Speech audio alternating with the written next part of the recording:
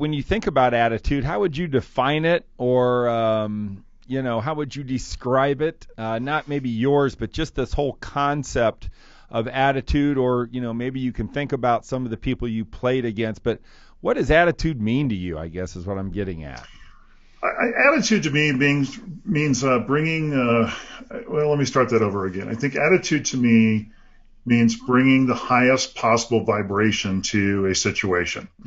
There are so many ways that you can look at your approach mentally to a job or a performance, and I think to get out of the lower level vibrations of fear and concern and worry and get into the higher vibrations of performance, of seeing the bigger picture, of giving your body every chance it has to compete at the highest level. That's what I spent most of my time focused on, and I still do that in the business world today in terms of how I look at going on stage and speaking to 2,000 people, or putting together a proposal, or making a sales pitch, whatever it is.